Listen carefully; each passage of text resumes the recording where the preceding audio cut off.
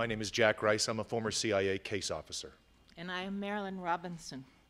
We will be reading excerpts from the interrogation log of detainee 063. The log is an 83-page document that records, minute by minute, the 7-week interrogation of Mohammed al-Qahtani. The interrogation took place from November 2002 to January 2003 at Camp X-Ray, Guantánamo Bay, Cuba. This is one small part of that log.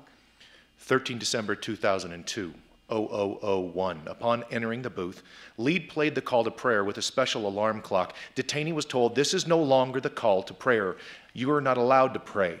This is a call to interrogation, so pay attention." Control put a sign on detainee that had the Arabic word for coward written on it. Detainee showed very little emotion during the initial portion of the session, except for the occasional smug smile that was met with immediate taunts and ridicule from the interrogators. 0120. Lead ordered detainee to go to bathroom and walk for 20 minutes. Refused water. Corpsman checked his vital signs and stated he was fine. Both interrogators continued with the futility and pride and ego down approaches. On occasion, when the detainee began to drift off into sleep, lead dripped a couple of drops of water on detainee's head to keep him awake. Detainee jerked violently in his chair each time. 0240. After a bathroom and walking break and detainee's refusal of water, the interrogators continued the aforementioned approaches. Detainee showed little response during this session. Detainee became increasingly tired and incoherent. 11:15. Detainee taken to bathroom and walked 10 minutes. Offered water, refused.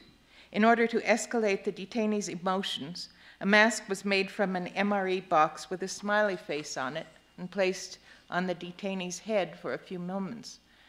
A latex glove was inflated and labeled the sissy slap glove.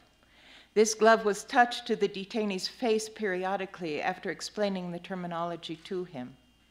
The mask was placed back on the detainee's head.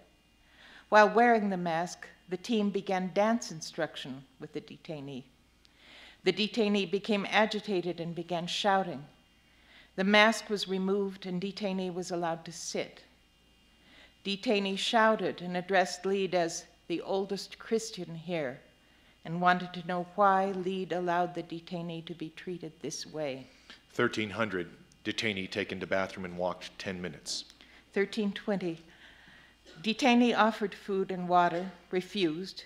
Detainee was unresponsive for remainder of session. Afghanistan Taliban themes run for remainder of session. 1430. Detainee taken to bathroom and walked 10 minutes.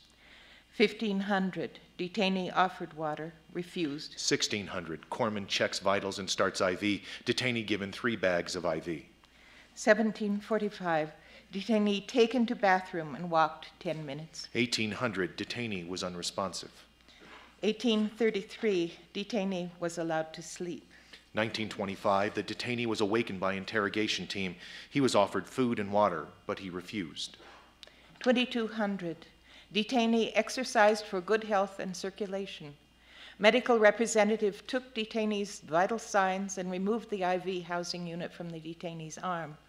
The detainee's pulse rate was low, 38, and his blood pressure was high, 144/90.